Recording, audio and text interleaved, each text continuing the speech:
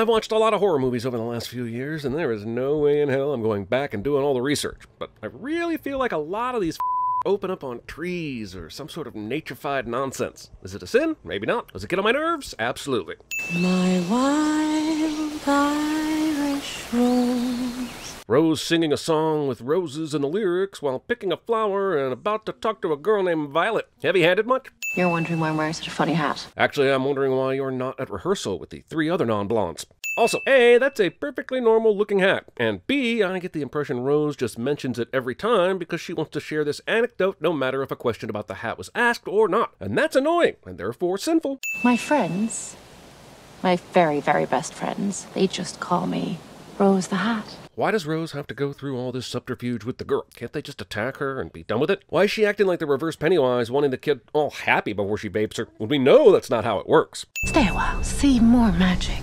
When they kill the kid from Room, they take him way the hell out to the middle of nowhere. But here, they're offing this girl in a fairly well-populated campground. What if someone happens upon their location? Have you met people that camp out in RVs? They're not what you would like to call the most rational cohort. The Shining 2, even shinier. What kind of mom to a super traumatized kid comes up behind them like this with no warning in the middle of the night? No Danny or "You okay, Doc?" to give him a heads up? I want you to know this box, inside and out. Don't just look at it, touch it. Huh, my extremely detail-oriented college girlfriend said this exact same thing on our 3rd date. Also, I'm still not sure how this dick hollering ghost works, but I really don't understand how it can physically manifest anything for Danny to explore. $24.99 for a small toad in 1980? With inflation, that would be like $78 today. Does this toad have a golden cloaca? If these ghosts can still get to Danny, then why is this one just hanging out in the bathtub waiting for him? Why not just attack him while he's sleeping or at any other time? Also, why does Danny keep getting the old busted corpse version of the Bat Lady? I guess this is her true form or whatever, but Daddy Jack at least got a good 90 seconds or so of the super hot model in the last movie. Geez, just a couple of instructions from Ghost Dick and Danny's able to lock this ghoul up on his first try within like seconds. I know he's a good shiner and all, but you'd think it would take at least a couple of minutes and a few practice swings. Older version of a character we saw in a previous movie now has a beard cliche. You staying here or going somewhere? Don't you want to watch the movie? Dear holy but Jesus, she's a killer and he's a child molester. Every Stephen King adaptation has to have the bare minimum of characters to root for. Hell, even Danny's kind of a dick up to this point. I don't see what the fuss is about. Chat room romance. A little gross? Not interesting. Talking at the movies. You want to let me go? Oh, no, sweetie. No, I don't. I don't understand why Snakebite's powers don't work on Rose, and the movie doesn't do a damn thing to try and explain it. And yeah, you can tell me it's magic and I'll gladly tell you to magic the off. Does anyone know a magic word? Discount bearded Brendan Urie. Abracadabra. Not only is Abra clearly a show-off, she also just ruined the kitchen, just to prove a point. So the spoons falling was the event that caused a disturbance in the shine? Wouldn't Abra need more shining to keep them up there? Also, if Danny and Rose can feel Abra's abilities, then how has Rose never felt and or gone after Danny? Dick said earlier that Danny is the equivalent of an 11 million watt battery, and we know Rose was close by in 1980. He had ghosts from Colorado tracking him down in Florida, so Rose should have sensed him easily. She even later questions how this happened, and I could not agree more. Springtime of your womanhood, isn't it? You're not a girl anymore, but you don't have a single dent yet, either. She's not a girl, not yet a pusher. Sorry, I was just... That's okay. People love to look at it. This is typically not what you would want to hear from a random stranger in a city park. You sure you want to vouch for this pup? Pretty sure. It's your ass, Billy. What's up with Mrs. Furley here? Sure, he could use a shower and a shave, but it's not like Danny immediately looks like bad news. This is just as bad as Brian Dennehy's overreaction to Rambo coming to town in First Blood. Unless you're a small person and are specifically making sure your looks good every morning, how is this mirror functional for your average adult? You ready? She's ready. 80% of these assholes' jobs is apparently to sneak up on victims and creepily stand in a semicircle, shotgunning the essence of a little magic girl. Yep, it's as funky as it sounds. Anybody here a newbie? Since this movie isn't all that political, Bruce Greenwood only agreed to be cast if he could play the president of AA. How did you know? I wish I could say. Dr. JFK goes on to offer Danny a job just because he magically knew the location of his watch. But what the hell does one thing have to do with the other? This is the first and perhaps the sneakiest direct reference to The Shining, and I have to give the movie credit for this level of detail. The color of the office, the position at the desk, Danny's even sitting in the exact spot Jack was when he was talking to Ullman in the original film. My nostalgia boner is going to force me to remove a sin, damn it. Do dying people bother you? No. We're all dying. The world is one big hospice with fresh air. Danny has the cockeyed pessimism and philosophical outlook of the gothiest kid in my freshman theology course. I believe his name was Eternal Pain. Wait, they eat regular too? I thought they lived off sucking the souls out of shiny kids. They also need burgers for nutrition? Hey, let it be. Cats. Back to sleep. Roll credit. So nothing important happened over 8 years, Shining-wise? Abra basically showed herself to be one of the most powerful forces in the world, but she's sailed through her tween years without a major incident? Guess I don't need to ask why you're here this hour. Man, if Dan's got this type of reputation at the hospice, why doesn't everyone run the opposite way as soon as he starts a shift? In a minute, little pen pal. How long, though? All 8 years? Did he investigate what happened back in 2011 when a magic message appeared on his wall? Seriously, this flash forward has me all f***ed up. Are the canisters low? Of course not. There's no need to waste one if you're close to the kill. Yeah, but wouldn't this be the exact time to feast on a canister? If you're close to a kill, that means you'll be filling one up soon, right? There's less steam out there and it's weaker too. I don't know if it's their cell phones or diets or Netflix or what, but The streaming wars overtook the steaming wars, and no one saw it coming. You know, it sure does seem like some of the steam would evaporate before they could inhale it, right? Like, shouldn't they set up a hookah-type situation where they can all take a direct hit off this shit? He hits the ball every time, like he can read the pitcher's mind. Wait, even if Brad can read the pitcher's mind, it's not like the ball's gonna go that way every time they want it to. Have you ever seen the crazy pitches at a Little League game? Also, this scene was clearly written after the screenwriter toured the technological facilities of the Houston Astros. What the hell? Brad has to walk down the highway adjacent to a goddamn cornfield to get home after every game? He seriously couldn't get a ride with one of the team parents? Look at the wide shot of the road. You can't even see the baseball field. How has he not been abducted by evil soul suckers before now? It's okay. We're friends. I'll take you right home.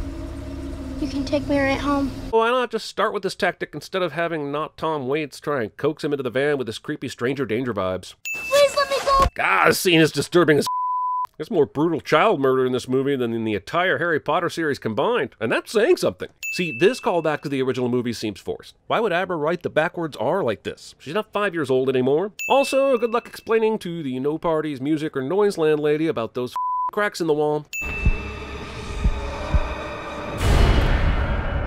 Hey, I thought Rama already did that a few years ago in The Raid 2. I know that head of yours is like a radio sometimes.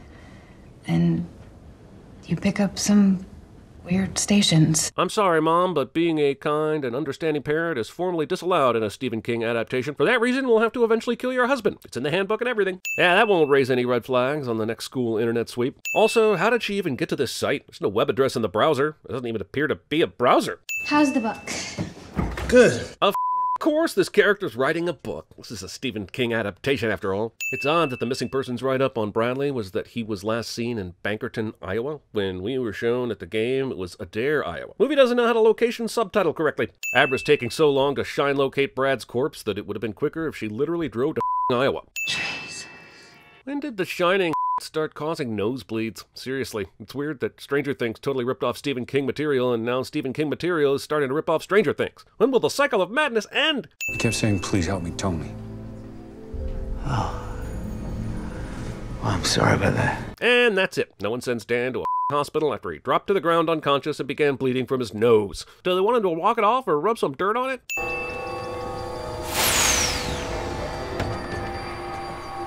I'd believe that a 13-year-old could somehow get a commercial bus ticket during school hours in like 1975. But this is the modern day, man. Ain't nobody selling that girl a ticket out of town without calling her parents. Also, I guess it's a good thing that Abra and Dan lived close enough to each other that she could get there and back within the length of a single day. When I was a kid, I didn't understand The Shining. Yeah, me neither. I thought it was just about a dude with an axe that threw a ball against the wall all day, and that the Simpsons made fun of it. Keep your head down. Stay safe. I'm sorry. Character says they're definitely not going to help when it's a certainty that they will eventually help, cliché. This electric pencil sharpener is tripping me out, man. Why would a hospice place need a pencil sharpener? Shouldn't everything written in this place be done in pen? Hang on, Doc.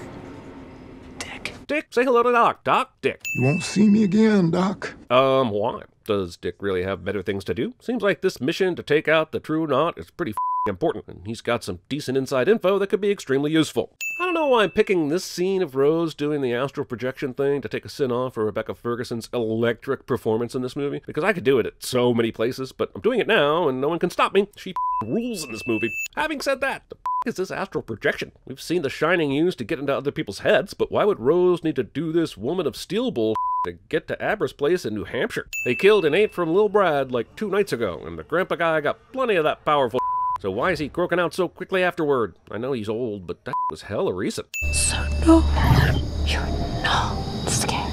You're a king and you eat fear. This scene is super sad, but it's also making me sad about the death of a child killer, so you, movie. And thus begins the second half of this movie's obsession with driving. Cliff Booth even thinks there's too much driving in this movie. When I was a kid, younger than you, I bumped into something like these things. The movie feels the need to have a refresher course on past events a little over halfway through, just in case you weren't paying attention or didn't realize this still has a hour left to go.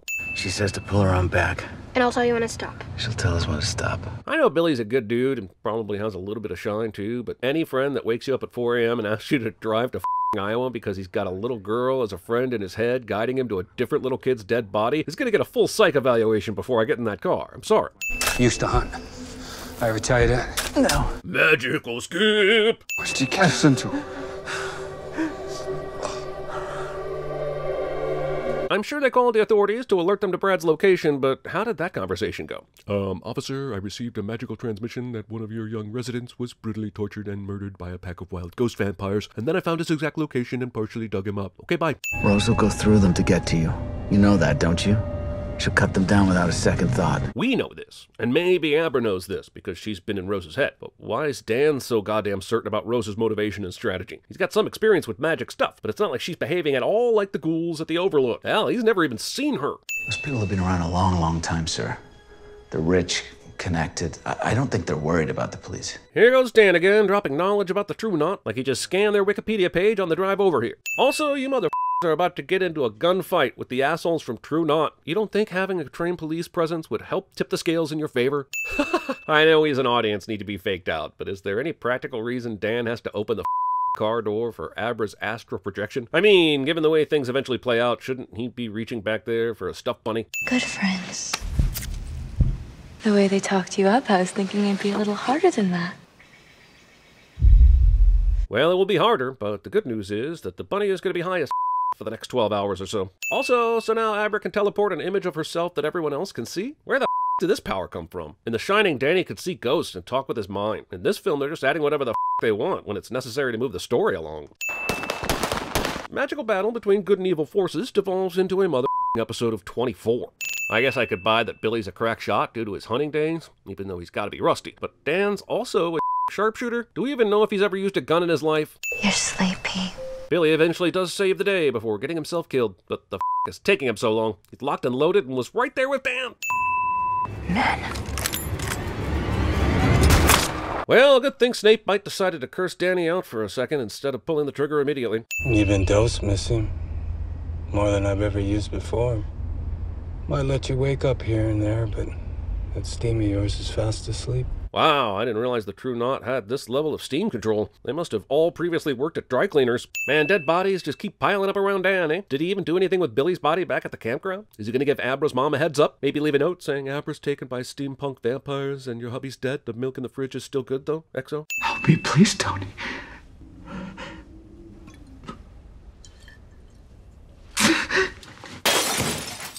This movie is legitimately great for the first couple hours. The themes of trauma, addiction, recovery, and family ring perfectly through the screenplay. Well, it's still just an entertaining story. I'll get to my beef with the last 30 minutes or so soon, but I just wanted to praise the vast majority of this film before I started pissing all over it again.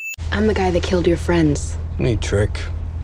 Haven't seen this one before. No kidding. The Shining in this movie has officially become just as nebulous as the Force in The Last Jedi. Does Rian Johnson have a writing credit here? All right. Rose is logating herself up on kitty steam so hard here that I'm half expecting her to fight X-24 in a few scenes. Where are we?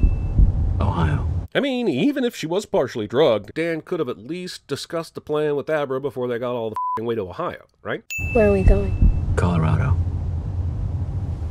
Why Colorado? Why indeed? This movie had so much momentum and it was setting up an awesome showdown between these two and Rose the Hat. But the movie has to throw in a bunch of references to the original Shining at the end for some reason. And look, I love The Shining. This should be right up my alley, but it's just super awkwardly done in this movie. I don't think we can beat her. Not by ourselves. But Abra's kicked Rose's ass by herself twice already, and the rest of her crew is dead. Why in the ever-loving would Dan think this? If it's dangerous for people like us, I expect it's dangerous for people like her. I'm sorry to keep harping on this plan, but mother this plan. We know that Rose is different than Abra and Dan. She's evil, my dude. The ghosts at the Overlook are more likely to come out and shake her hand all friendly style like that one fake battle in Braveheart. Oh, thank God. Abra, are you okay? Where are you? I love you. Abra is a massive dick to her mom. Me, man, I think the movie The Road had less footage of roads. I have to wake it up. Dan sure knows exactly what he's supposed to do, doesn't he? How does he know he can't wake it up from the outside? Hell, he could even use Abra's help, right? It's not like physical presence has been all that important in this movie. I guess I won't be needing this anymore. Jeez, the light turns on so loudly, I bet it's why the place eventually shut down. Hang on, we pointed this out in our video for The Shining. Jack eventually put the axe through both upper panels in the door, even though the famous Here's Johnny shot shows only one. But we've had 39 years to correct that, right? Why didn't we? Oh, I'm sure it's something like yada yada yada, magic hotels and stuff, but I want real answers, damn it. This movie went from a super interesting and unnerving horror film to the equivalent of a greatest hits album from a band that only had 2 or 3 good songs. The drink takes a drink, and then the drink takes a man. Ain't it so, Dad? This is a very good scene and a really annoying part of the movie. If Jack Lloyd didn't look like discount David Harbour, I'd consider giving a sin back. Alas, my hands are tied. Also, how is Jack Lloyd still there? Shouldn't he also be in a mine coffin if he's an Overlook ghost? This movie is built on a jack of all lies. You know, that was a long-ass drive from New York to Colorado. Shouldn't Rose have brought some steam canisters with her and huffed them right before the showdown? It has to have worn off at least a little, right? That's at least a 24-hour drive. I'm starting to think Ready Player One did a better job paying homage to The Shining. This just has no life to it. It's like some bored 20-something giving a museum tour for the 8th time that day. I don't care if it's been locked in a case. It's been nearly 40 goddamn years. Ain't no way that axe is that clean and shiny. You're gonna die here. Brave words, dear. The build-up to this pseudo-fight is interminable. Can someone just freeze to death already? I'm not faulting Rebecca Ferguson's performance here, which is almost note for note what Jack Nicholson did with Shelley Duvall up the stairs. I just can't shake the feeling that I'm seeing some cosplay here. Very talented cosplay, but still. What's in those? Something special, huh? They're not special. They're starving. Why is this also part of his plan? Getting his femoral artery severed along with Rose overtaking him so she could get curious about the boxes? This is a bad plan, man. This is an even worse idea than insulting Pennywise to death in It Chapter 2. Boy, Abra really bounced, didn't she? I mean, I know Dan told her to run, but has she run from a fight at all in this movie? Seems like she would at least stick around to see what happened between Dan and Rose, rather than randomly wandering the halls of the Overlook, don't you think? I'm honestly starting to think this is the only room in the hotel. I can't hold her off for much longer, Abra. You need to run. No, I'm not going anywhere without you. The kind of plan is this? What's Abra gonna do? Call a lift to pick her up? She's 13 years old, stranded on a snowy mountaintop. And yeah, the emergency vehicles do show up, but how did he know they'd make it up here? What? This movie has lost its mind. The fire spread fast, destroying the hotel. Sudden end of movie aberration. In a minute. Wait, the Overlook ghosts are still out and about? What was the point of burning down the hotel then?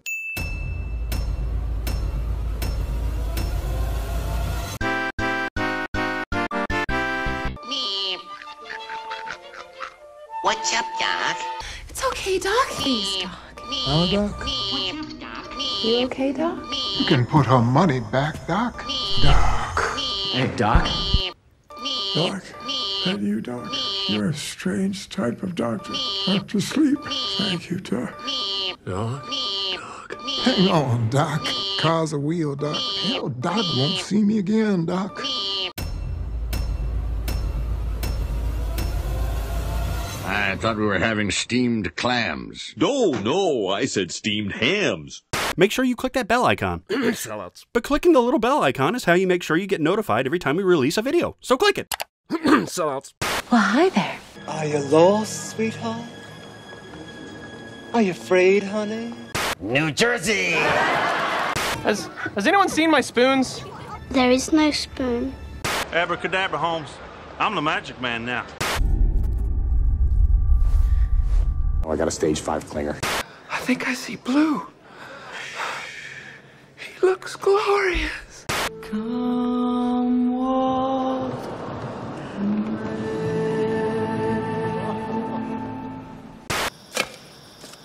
What we've got here is failure to communicate. And they trembled in their villages and beds and skyscrapers. And carp and anchovies and orangutans and breakfast cereals and fruit bats. I need your help. Whose car are we gonna take? But this head movie makes my eyes rain. Nobody makes me bleed my own blood.